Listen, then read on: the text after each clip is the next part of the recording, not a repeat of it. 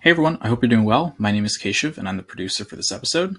Today's conversation is with Kathleen Brown, who is a Senior Student Recruitment Advisor with the CPA Atlantic School of Business. She completed her undergrad in International Business with the Vancouver Island University and then went on to do a master's degree in Global Business with the University of Victoria. And she joined Sam to discuss her role within the CPA program and with the Atlantic School of Business, and also what the PEP program is for CPA and how it's available to students, and the recent changes it has gone through in the past few years to make it more accessible and adaptable for students, particularly in terms of the timeline when you can get access to courses, and how aggressive and fast you want to get them done.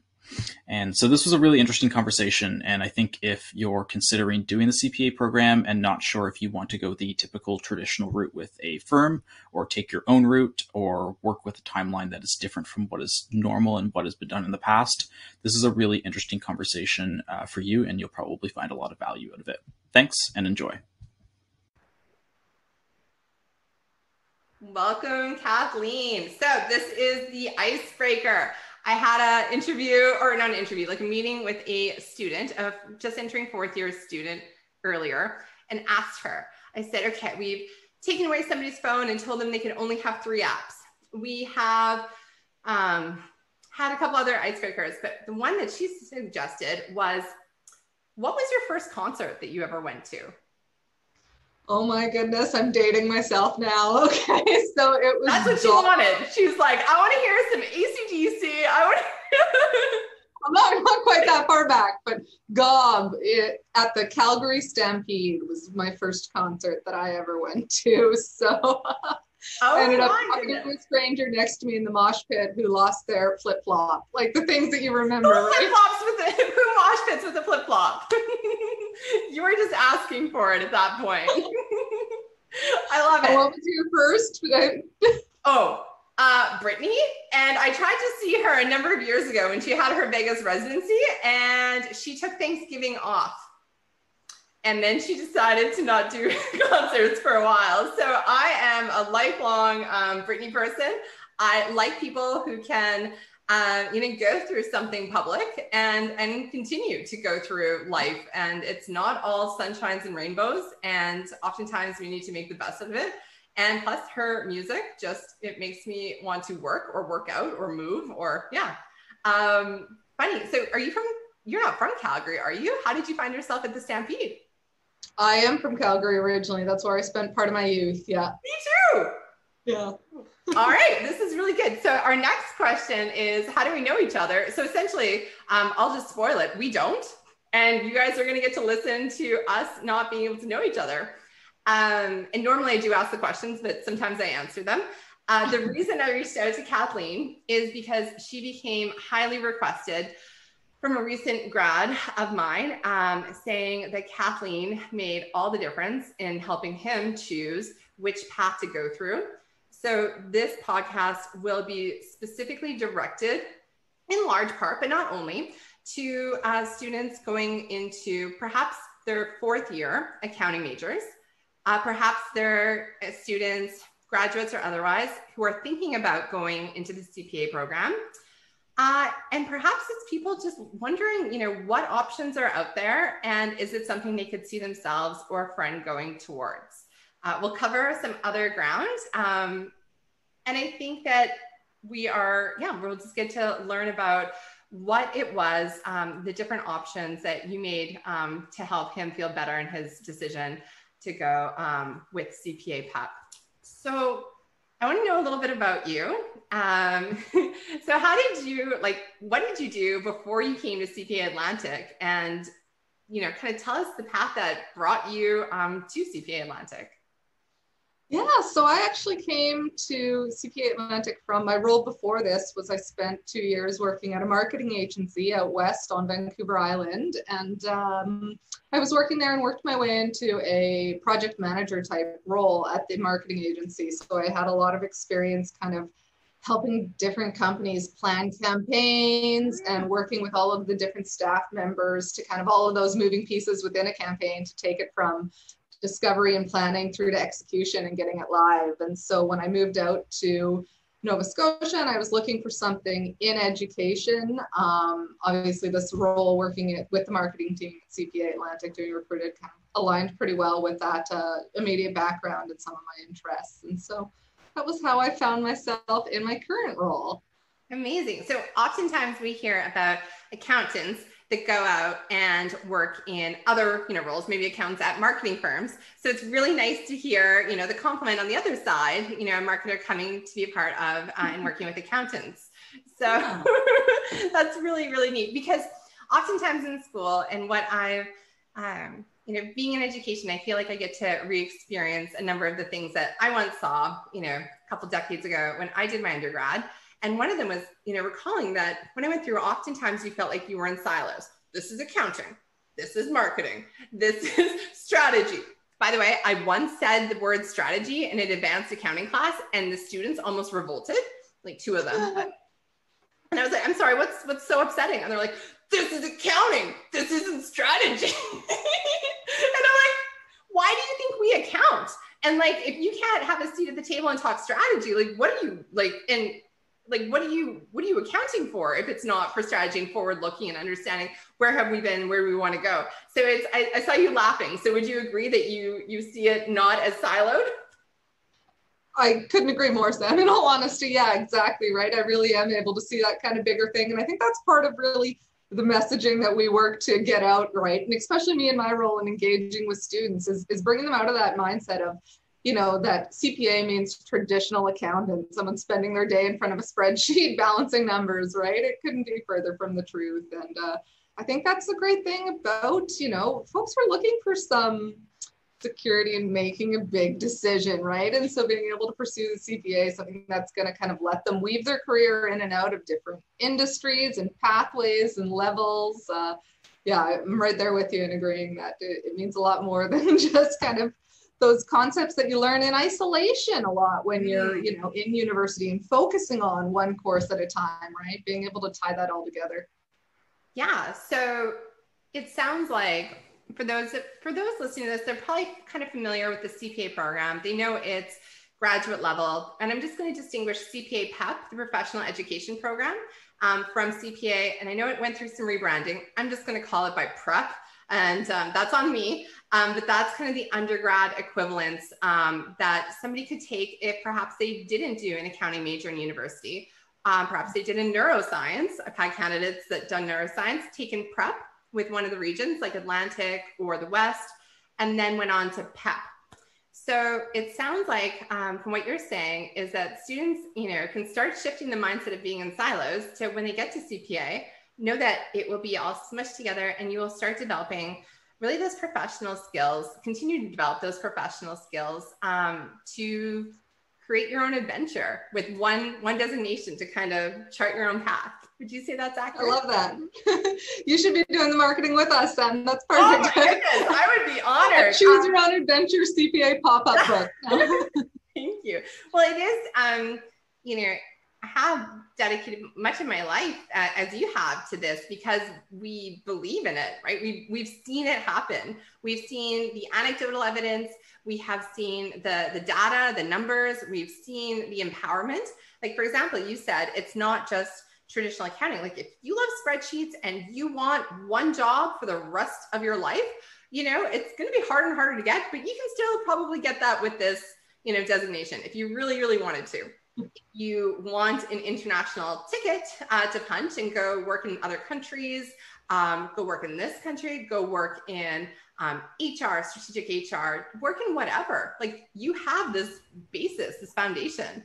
I got to say, Sam, that's the one that appeals to me most. And that I often say to students when I'm chatting with them, that I wish there had been someone to kind of let me know that benefit of the designation, because I actually chose international business as my concentration at my BBA level, right? I was lucky enough to live overseas a couple times growing up. And so I kind of had that bug and that desire to work internationally. And I definitely had this misguided belief that that was the ticket, right? That getting an international business degree was going to give me that skill set to find interesting jobs abroad, and now I kind of see, oh, wait, the CPA probably would have been a much better global passport in terms of being able to get work visas and find some of those opportunities abroad, you know. So for folks that is a aspirational item for them, yeah, the CPA is certainly a great, I wish someone had taught me that. Yeah, and I'm sure you would agree, like part of what we try to do is, what are things that we would have wanted to have? Like, I would have loved to have been able to like listen in on some conversations, just really understand, hey, what if I did this? What about this?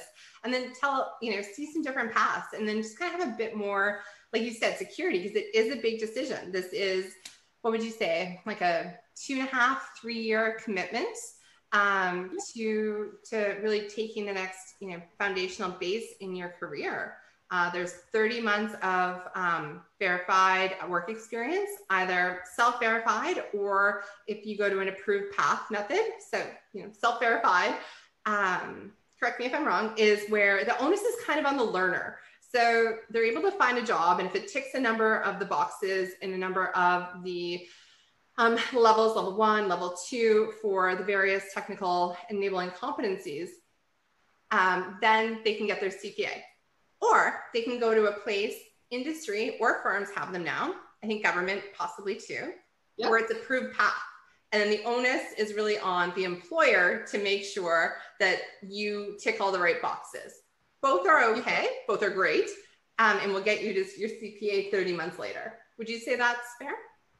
That is fair. And I would say, the key part is finding the right place for you, right? So I do sometimes, in talking with students, find that they put those blinders on because they really want to find a job with one of the pre-approved training offices. And that's a great option. These are great companies. They're, committed to helping candidates through the program. That's why they've become pre-approved.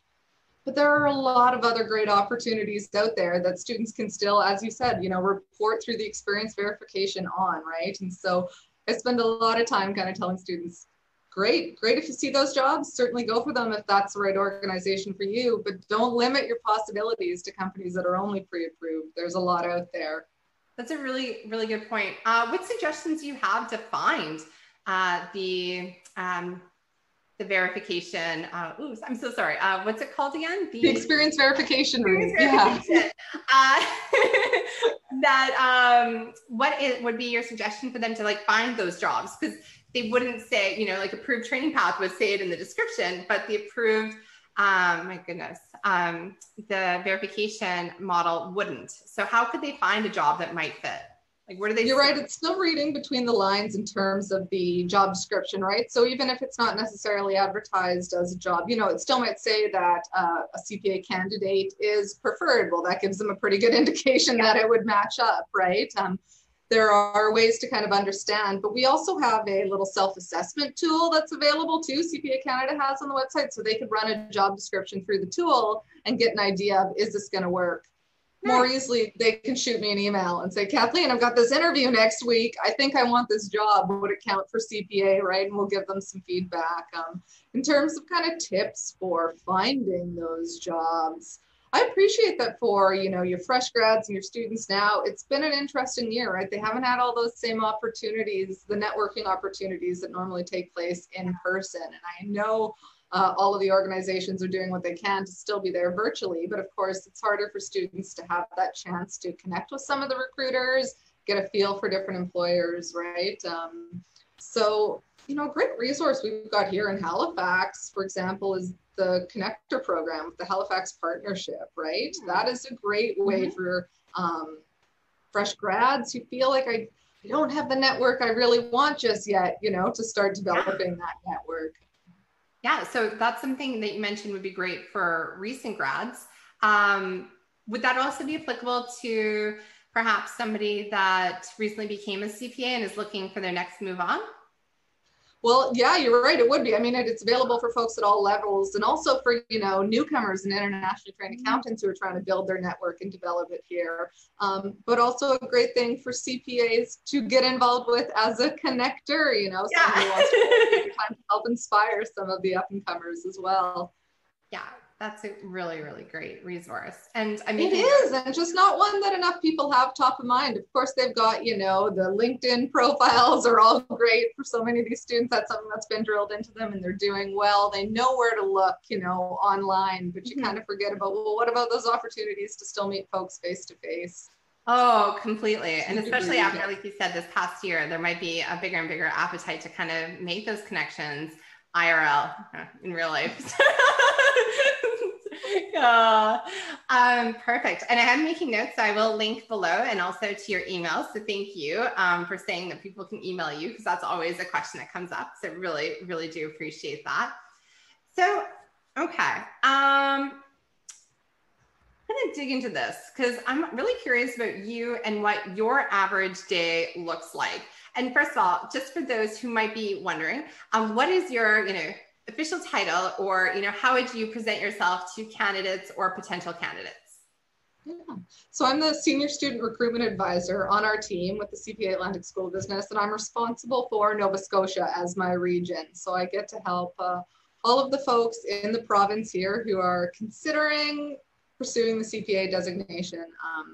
So the role is a little bit, seasonal, obviously, in terms of my engagement with students on campus, right? I spend a lot of time in, September, October, and February, March, visiting campus if allowed, attending classroom sessions, doing office hours where students can come to me one-on-one and, bring me their transcript and say, oh, I need another set of eyes on this. Am I missing any courses? Am I good to go? Or they can talk me through, and this one for Dal students in particular, can talk me through their co-ops, that they've had and would like to know if that's time that they can capture.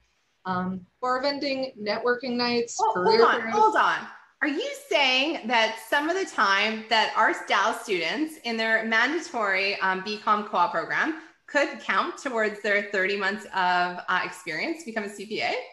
You got it. And Dal students in particular, because of the mandatory co-op program, come really well equipped to be able to do that. So CPA candidates can actually take up to 12 months of work they did before they're a CPA candidate and started the program. And if it's relevant, they can apply it to the 30-month requirement.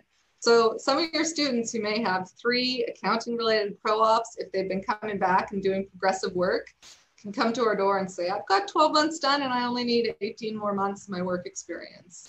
Wow. That's amazing. And yeah, when you say accounting and progressive accounting, it's always good to ask because it means something different to each one of us. And students are often, I find, they discount their work and they discount their experience. And they'll say like things like, oh, well, I was just a, junior analyst, or, I was just, and it's like, listen, in order to understand more, we have to start somewhere. And when you dig into what you actually did, they might even be surprised in what they've all accomplished. So it's worth a question, worth an email or some office hours. For sure.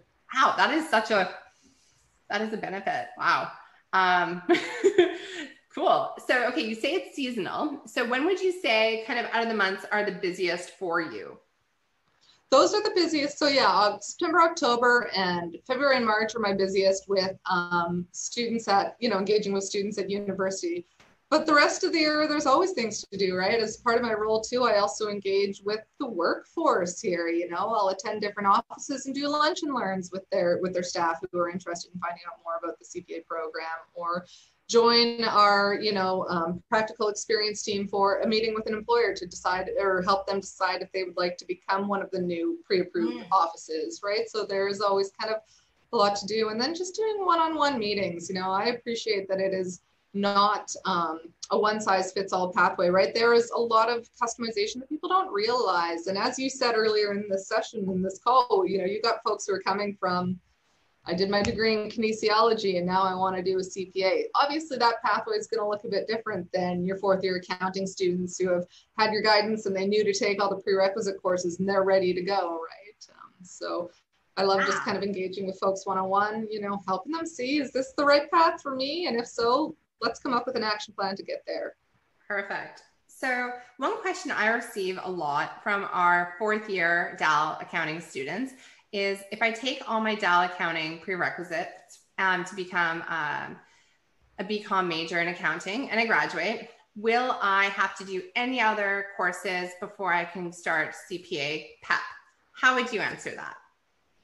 So if they have followed the equivalency grid, and that is worth noting, right? Because at some institutions, you know, an accounting degree doesn't necessarily mean every single CPA prerequisite course. You still actually have to select some as your upper level business electives, right? So it is definitely worth, you know, checking out our website for students who haven't, or, you know, posters on campus, or talking to their knowledgeable profs, right? To say which are the CPA required courses. And if you have taken all of those, yes, if you meet the minimum grade requirement, you're eligible to start the program. And that's where I'm happy to connect with folks. You know, we don't all have a perfect semester every semester in university, right? If you had a rough time at one stage and you know a grade or two slipped below that requirement, let's find a way to kind of get that course done over the summer, or to help them pick it up so they can start the program. But most folks who, you know, have that list of courses in mind and know the grade requirement they're aiming for are eligible to start the program right away if they've worked towards that. Perfect. And I will say that just from the Dal side, we, because there's Tammy, myself, Laura, Kyla, who have all been heavily involved in prior, oh my goodness, Joan, you know, so they really set the groundwork to ensure that our Dal accounting majors, as long as you get the minimum grade requirement, which I believe is like a C or a C plus equivalency. And again, Kathleen can check your particular transcript, because there is a difference between like core and non-core courses. So like your intro 1, intro 2, and your upper level. But if you have been getting well above your C's in all of your courses, and you have your Dal accounting major, then you'll be good to go. And it's nice to just kind of meet with Kathleen sooner rather than later to make sure that you have the peace of mind. Yeah. So I really like students when they stay in touch and let me know what's going on. And sometimes they let me know what's going on and when it's not ideal. And I think that it's nice and important to share, you know, the different kind of seasonalities of when you can start CPA PEP. So a candidate, or pardon me, a future candidate, you know, Dal accounting grad, has all those courses, minimum grade level. When can they start? They graduate in April. When can they start CPA PEP for Core 1? So as soon as they want, or up to 10 years later, right? There is a lot of flexibility. So one of the things we've done kind of over this last year, and trying to make sure that there is a pathway for everyone, is increased, you know, that intake, the Core 1, the first module, that intake to 4 times a year. So there is always a Core 1 start date around the corner. And so for those students who are motivated and ready to jump right in, there's actually an intake in May that fresh grads can take advantage of. So when those final grades are released in April, if they are ready to dive right in, get started in early May, get going in the program. If you want to take a bit of a breather, there's an intake in July. We just had it get started last Saturday, actually. And then, you know, one in the fall and one in the winter. So plenty of options for a start date. And that to some degree is going to dictate what the rest of their path looks like as well. And so that's where, you know, again, I'm happy to connect with folks one-on-one so we can plan through the full thing. Because of course, while the core and elective modules, the first 4 out of the 6 modules, are all offered 4 times a year now, so they can take those at any point, the final 2 capstone modules are only offered twice a year to back into the 2 offerings of the CFE every year, right? So with the 4 intakes, not everyone leads to a back-to-back path to one of those capstone offerings. So depending when you start, you may have to take a semester off to lead into a capstone offering, right? Yeah, you may have to, or you may want to. People get married, people want to take the summers off. I had one student, and he took 1 module a year because he was in a job that he liked. He, you know, had some other stuff going on in his life, and he was like, I want to stay connected in the program, but I don't want to do it all year. So he did 1 per year. And then when it came to capstones, he did capstone 1, then capstone 2, and wrote the CP, and is now a CPA. So it, like you said, there really is a path for everybody. So sit down, have a conversation. If this is something that you think might be of interest, you might find out in a conversation, maybe it's not for you right now. Maybe it is for you, but not till later. Or maybe you want to know how can you get in and rip the bandage off and become a CPA and go live in the Netherlands or Australia. And, and you know, like it's literally different for everybody. So I'm so grateful that you're so open, and B, like your role really is, has that education component at heart to make it accessible to the learners. And I think you mentioned a few other things as we were going over with emails, and I got really excited because something that we said, take a module per year, and that's an option. Or if you don't like that the modules are going in 8 weeks, you're saying that there's another option? You got it. Yeah. So we started offering the extended version of the core and elective modules. So those first 4 modules of the program, if folks are needing a little bit more time to absorb the material, and that is absolutely fine, right? If you are adjusting to a new job, you just finished going hard at a BCom for many years, and you kind of want to ease into your CPA studies, the extended offering actually runs over about, 5 months. So it's 20 weeks instead of 8 weeks. Bringing your study time down to about 10 hours a week, which is a lot more manageable, right? And so, maybe in particular too, for if there are students starting the path whose co-ops or relevant or work term in the past wasn't applicable. So they still are, 30 months out from getting the designation because they're just now starting in a relevant role. Well, in that case, take a nice slow path through the academic part too, right? Don't rush yourself through it if you're not getting to the CPA designation any sooner. It's a great option. And also just for students with different strengths and weaknesses, right? If you just went, oh my goodness, I can't wrap my head around taxation, this one is just not my strength, just take that particular module in the extended format then and take some more time with it and make it a bit easier on yourself, right? Absolutely. And it's so fascinating because I got to know a learner out west of Canada who was she took a few of the modules regular, and then she got laid off during the pandemic and decided, hey, I'm going to take a couple of these extended. And then she went into Capstone 1, which isn't offered extended. And she did Capstone 1 and Capstone 2 in the spring, and then wrote the MACP. And it actually reignited her love for learning. She said she took about a week off and then started a Coursera course on Indigenous studies, and then took up other learning opportunities. So she just found, she's like, I want to keep progressing on the path, but I need some time. There's life events, there's COVID, there was her work, and she is in such a good place now. And even just, her emails are so much enthused. And it really is, you're going to have the same designation. You write the same exams. There's no differentiator anywhere. It really just is, what is your life looking like? What do you want it to look like? And how can you kind of make it fit? So that's really cool. So I'm glad that, these mechanisms are in place. Yeah. Okay. So I'm just so curious about your role. So I guess I could guess, but I want to hear from you. What excites you about your job? Well, it's exactly that. And some of the changes we made over the last year, it's getting to help students, right? The reason that I kind of ended up, in addition to having that, marketing background that made this type of role appeal to me, the reason that I knew I wanted to work in education was actually because of the master's program that I chose to do. I followed up my BBA in international business with a master's of global business.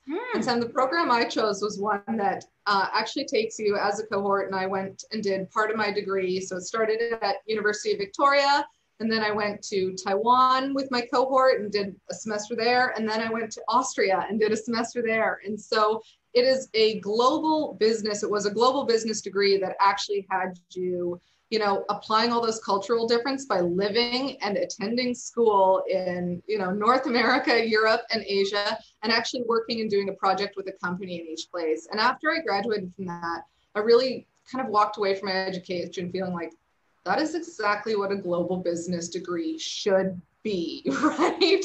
Is actually putting it together and living it. And that's what kind of ignited my passion for the education sector and really being involved in programs that are forward thinking and actually kind of really helping students, walk away feeling the way I did. I got what I wanted out of that.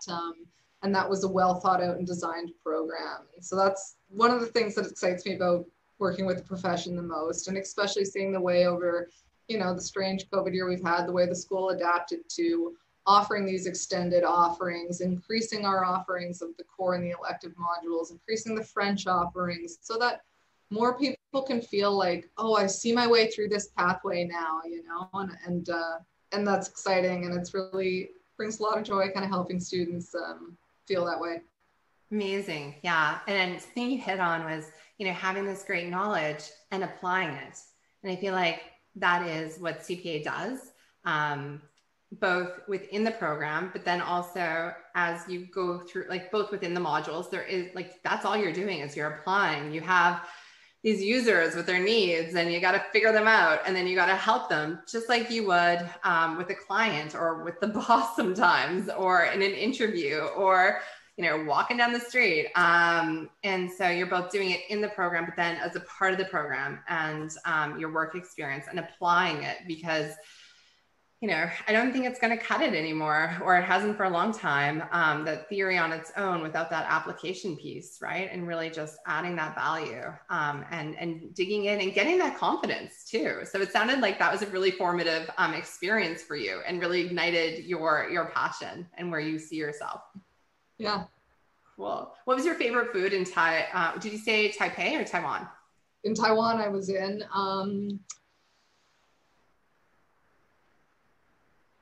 You know, I had never had bubble tea before in my life because I just was like, that's a little weird of a texture. And I absolutely got obsessed with some. There was this place right by our hostel that you could walk to on the way into the university in the morning and get nice milk bubble tea. And that was one of my favorite local things that a lot of people are like, how have you not had bubble tea? And I'm like, that I never had. Especially Calgary, because we have we have some really, really, really good bubble tea in Calgary. So.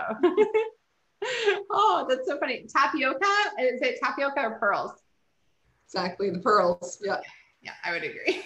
Yeah. My favorite is like a pineapple coconut one because it's kind of like a pina colada. Oh. Or watermelon. Watermelon was good too. Oh. Okay, so yeah. What do you like to do for fun then now? Like, it sounds like you are working a lot and are involved in a lot, are likely talking and listening and interacting a lot. So, you know, what do you like to do for fun? How do you either relax or recharge, or, you know, what does your off time look like?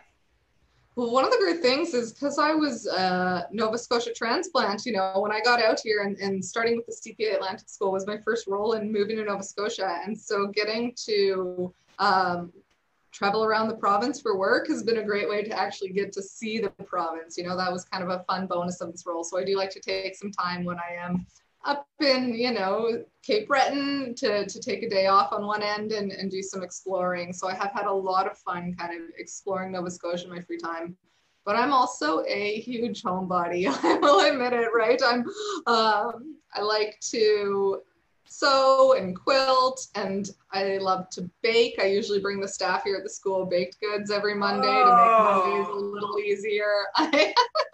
Totally. What's your specialty? Like, what's your favorite thing to make that you're like, this is mine? Like, you're welcome. That would be cream puffs. Yes, I love cream puffs. Oh my goodness. Okay. I will be looking at my inbox for the invite for the next time. So that is very exciting.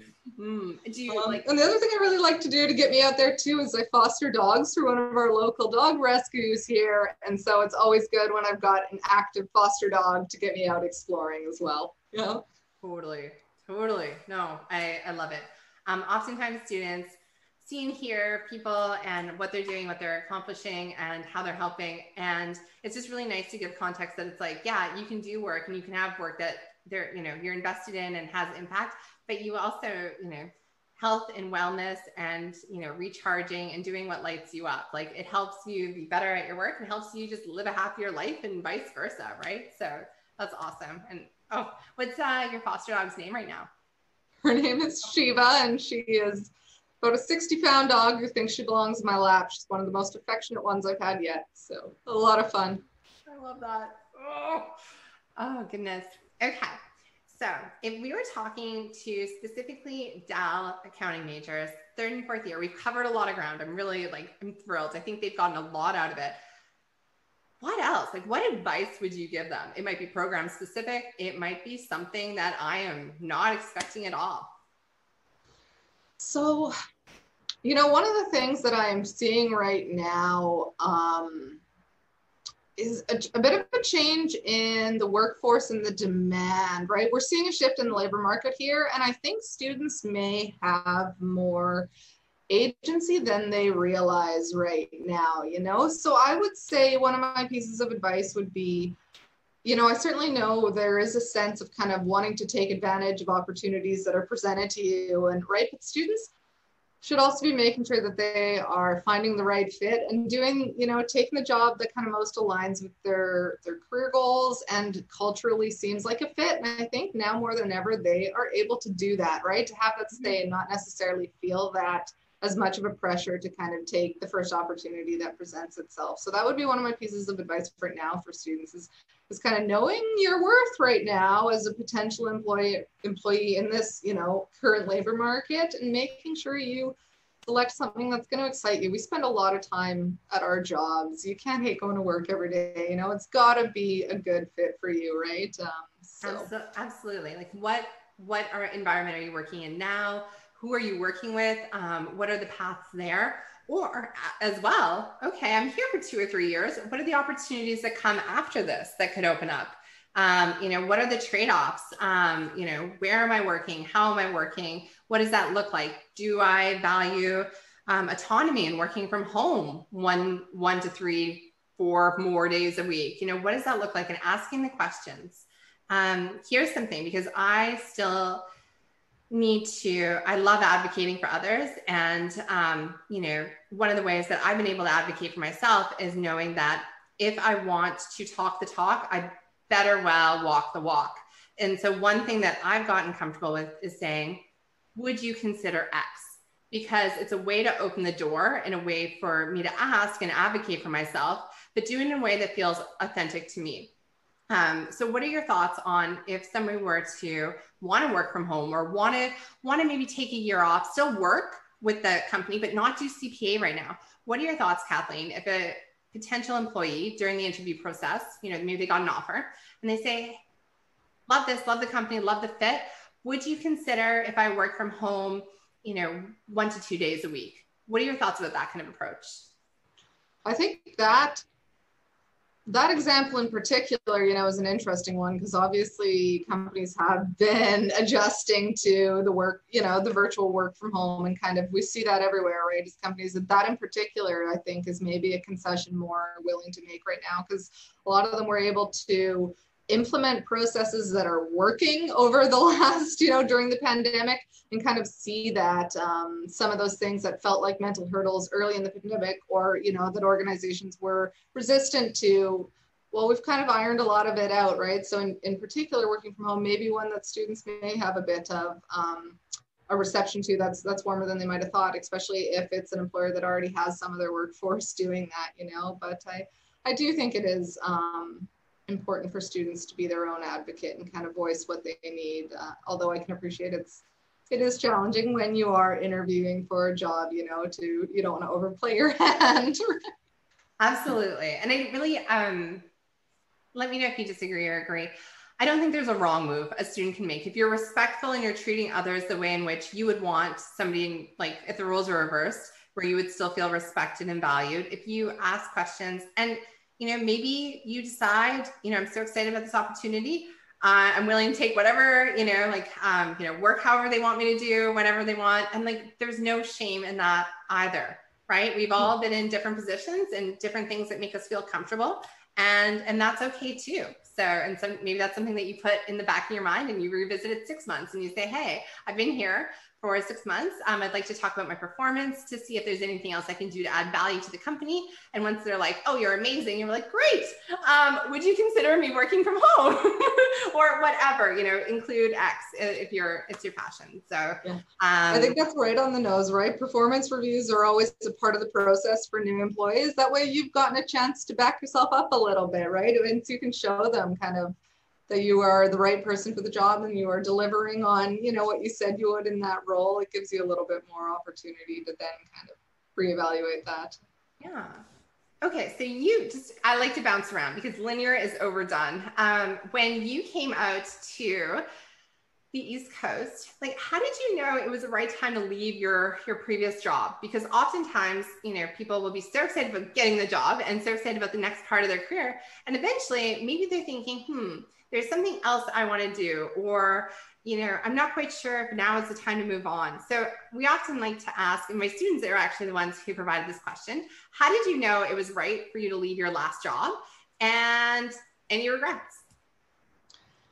Now that is a difficult one for me to answer, Sam, only because I'm not sure it would be advice I would necessarily give. So with me, it wasn't so much as knowing it was time to leave my job. It was, you know, as I said earlier, I kind of grew up living in a couple of different countries and places. And so I wasn't the type to set down roots for too long. And I was getting to a point where I was ready for a change from the life that I'd had on Vancouver Island for you know, a number of years. So I quit my job and I packed up my car and I drove across the country with no job and nothing lined up, and having never been to Halifax before. This is exactly the type of advice that we need to give. It really is, right? I do think sometimes you just kind of have to have faith in yourself, and knowing that you'll be able to land, right? And I did, and you know, me and my dog made the trip and it was great. So.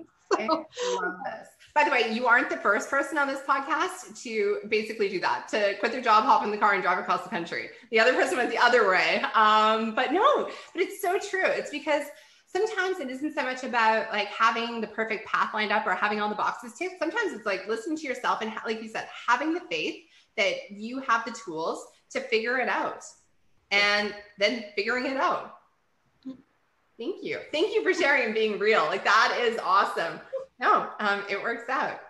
Okay. So perhaps there was, like, I know if I made a road trip across the country today, I would need like a good audiobook or a podcast or something to listen to.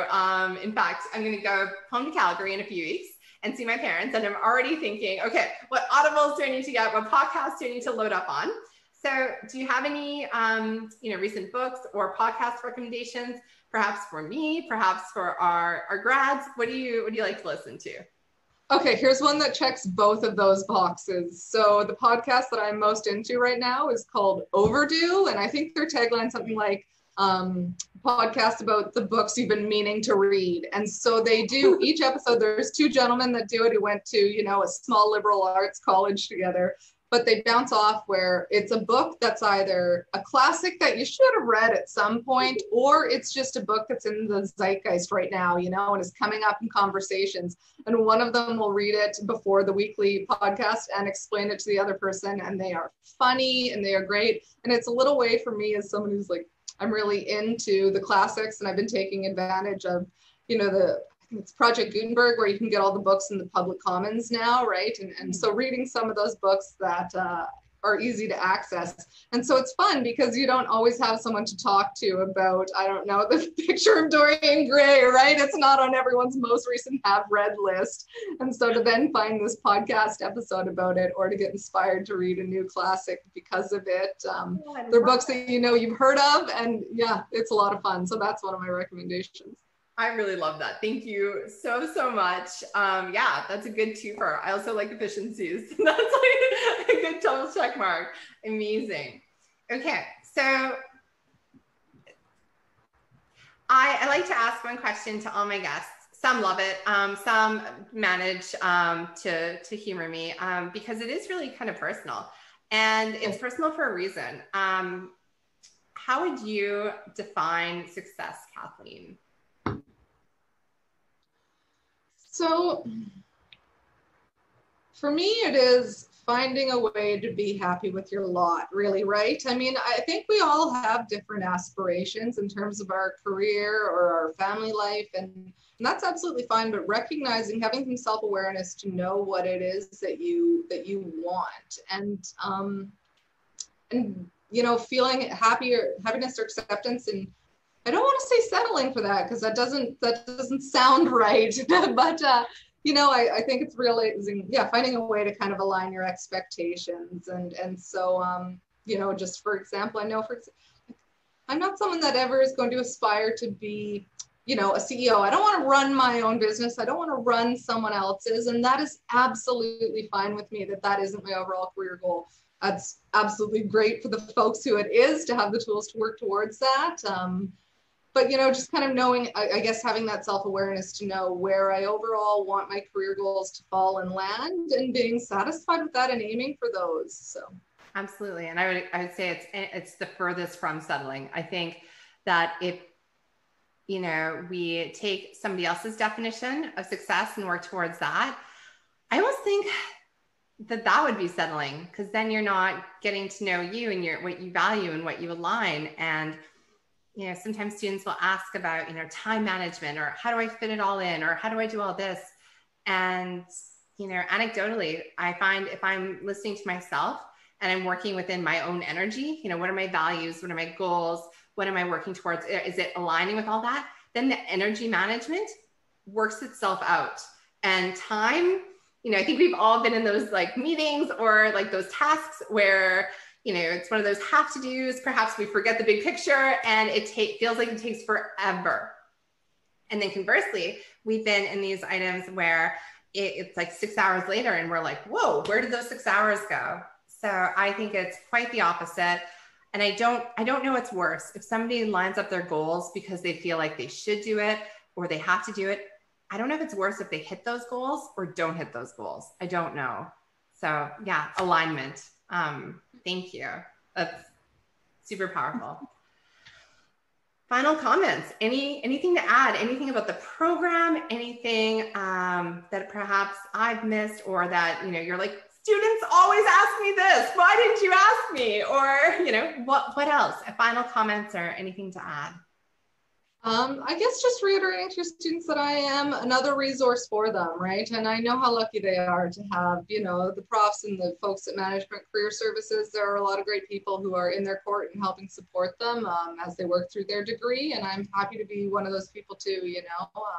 I really think that the most important part of my role is kind of helping folks decide if this is the right next step for them. And if that is, and they feel excited about that, helping them get there, you know, that's where I get the most joy. So by all means, I'm happy to connect with any of your students who would like to reach out. I'd be happy to kind of help them as I can and guide them towards that. Perfect. Yeah, no, I will be linking your email. I'll also be linking that connector information into our notes. And yeah, thank you so much for investing the time with us today. Thanks very much for having me.